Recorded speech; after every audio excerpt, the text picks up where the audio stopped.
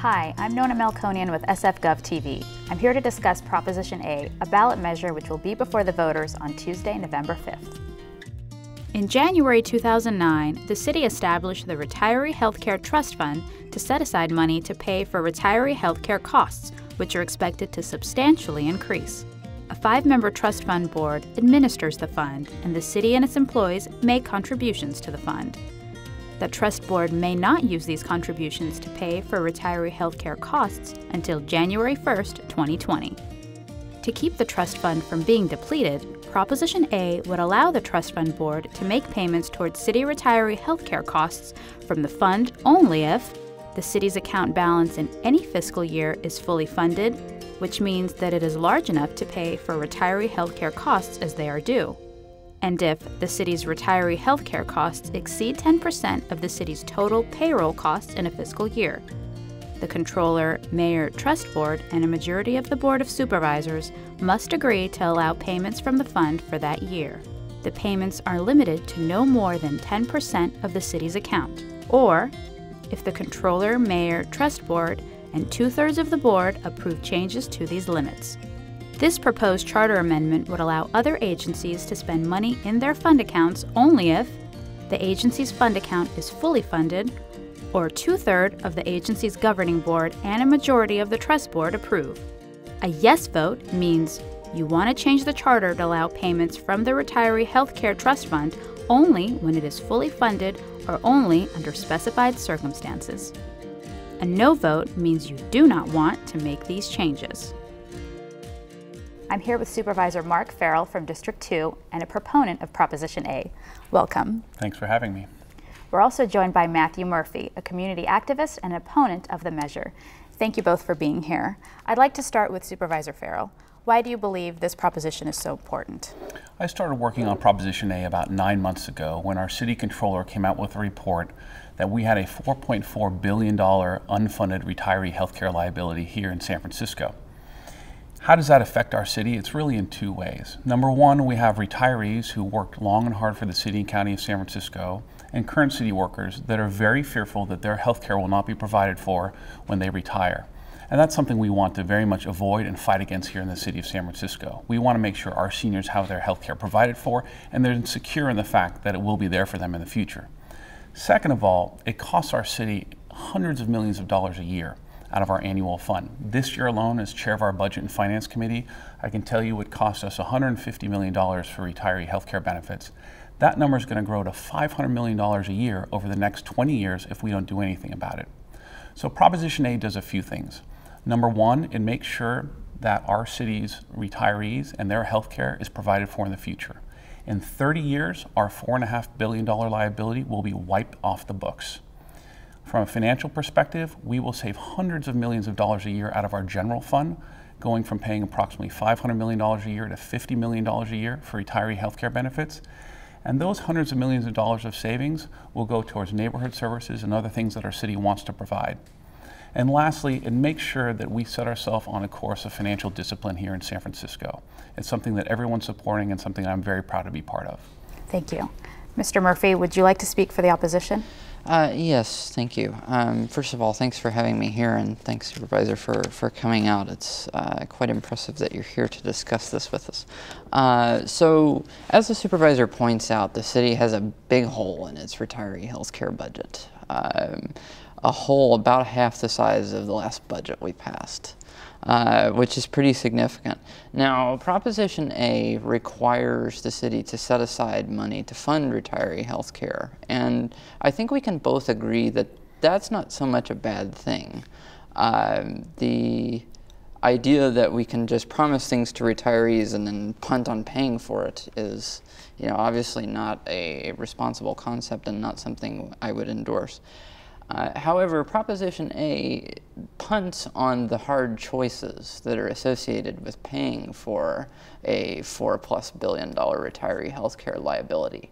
You have to pull that money from somewhere, and Proposition A puts the city and its voters on the hook for paying for that obligation in a way that's very unusual by putting a funding requirement in the charter. But it doesn't tell us anything about where that money will come from. There have to be taxes or program cuts or something in the meantime to come up with that money. It isn't going to just appear out of thin air. So the question I would then pose, of course, that Proposition A leaves unanswered is that where's the money going to come from? And until we know that, we shouldn't put ourselves on the hook for it. Thank you. Supervisor Farrell, would you like to respond? Sure, it's a great question, Mr. Murphy. The money isn't coming out of thin air. The money comes from Proposition B that the voters of San Francisco passed in 2008, which mandates that the new city workers as of 2009 contribute 2% of their salaries into the Retiree Healthcare Trust Fund. And also the city, per Proposition B in 2008, matches that with 1%. So for new city employees that started as of January 2009, 3% of their gross salaries are being saved into the Retiree Healthcare Trust Fund. That's the sole source of where this money is coming from. It's not coming from taxpayers here in San Francisco. It's purely coming from city employees for the city and county of San Francisco. Thank you. Mr. Murphy, would you like to respond?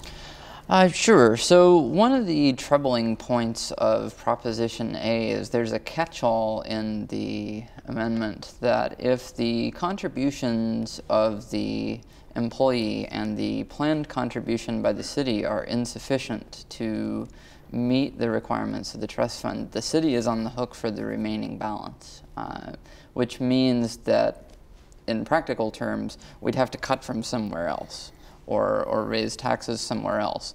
And the picture of retiree healthcare where we can fund retiree healthcare on only 3% of people's annual salaries is, to put it kindly, a little rosy. It's not something that we can really bet on with healthcare costs and benefits costs rising at 3 and 4%, salaries rising at 3 and 4% rather, and healthcare and benefits costs rising in around the 10% range nationally. It's far greater than the pace of inflation and greater than the rate of these contributions. Thank you. So we have a little time left, and I'd like to close the program with a comment from each of you. Supervisor Farrell. Thank you.